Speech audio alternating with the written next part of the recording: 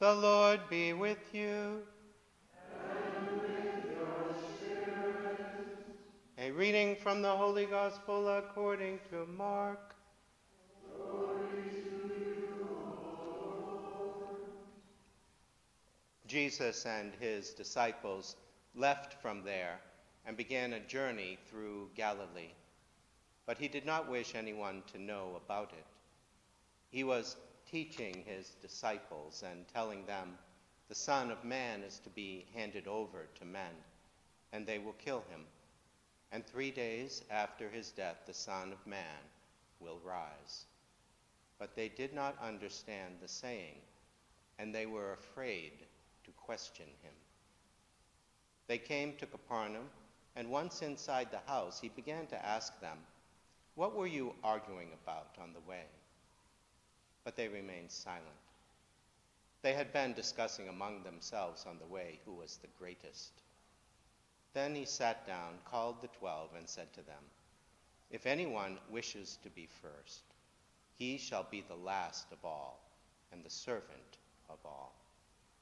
Taking a child, he placed it in their midst, and putting his arms around it, he said to them, "Whoever receives one child such as this in my name receives me, and whoever receives me receives not me, but the one who sent me."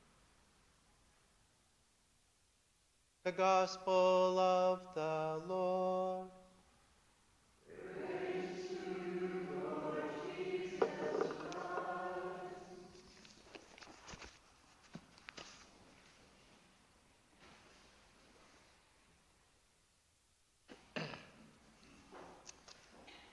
Strong words this morning.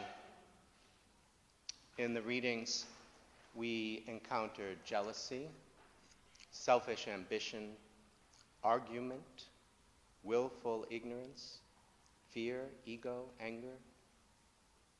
In the first reading, those words are horrifying. They want to hurt someone because that someone disagrees with them. So they will hurt him.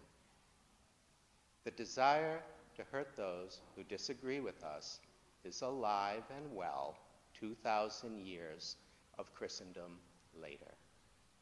Where are the good Christians of our time? Who will choose to live a different way? The apostles didn't understand what Jesus was saying in the gospel because they didn't want to. They were perfectly able to figure out the message. They were in denial because they did not sign up for a suffering Christ.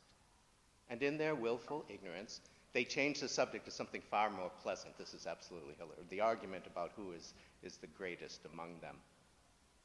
And in this tension between their sinful natures, their egos and their ambition, the wisdom of God's grace from above, bringing the spiritual gifts of gentleness and mercy that we heard in the second reading, that gets washed away by ego.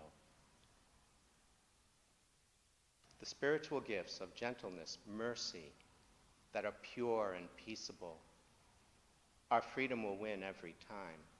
Freedom to choose the path of virtue or to choose to walk your own path. Now, willful ignorance is the decision to avoid or reject information, knowledge, or facts that may challenge one's beliefs or attitudes or behaviors. It involves an intentional, conscious choice not to engage in the truth, in reality, because doing so would cause cognitive dissonance, the discomfort of holding conflicting beliefs, and the awareness that our behavior contradicts our values. So when your behavior does not fit your values, you'll make rationalizations. You'll say, well, I need to do this, or this is, I got to do it. And once you start rationalizing, you will do what you want to do.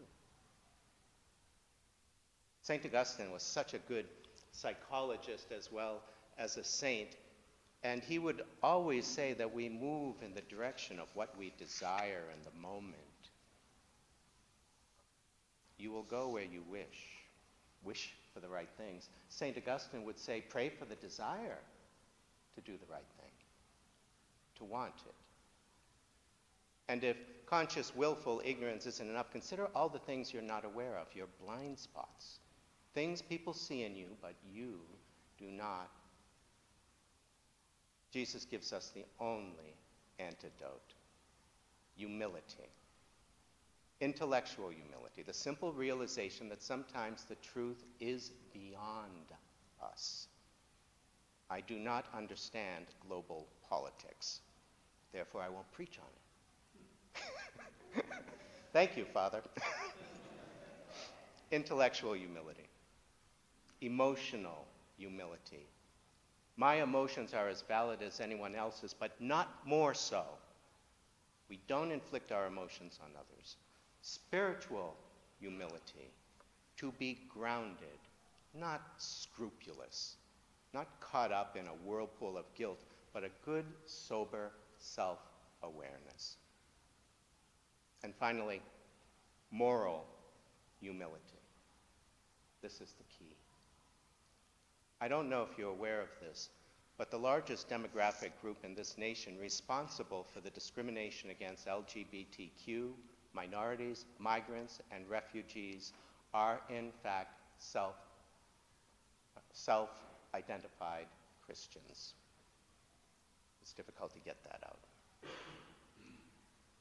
One state political leader is now going after radical nonprofits who have the temerity to assist immigrants and refugees. Radical groups like Catholic Charities will be investigated. Moral humility involves removing the plank from my own eyes first. Jesus, our Lord, presents us with a child as a model for our lives to strive for. Not simply for the virtues of humility, but for the goodness of a child, the wonder of a child, the unconditional love of children, the joy of children unburdened by sin and ego and judgmentalism. We can be truly free, like children at play in the fields of the Lord. If you wish.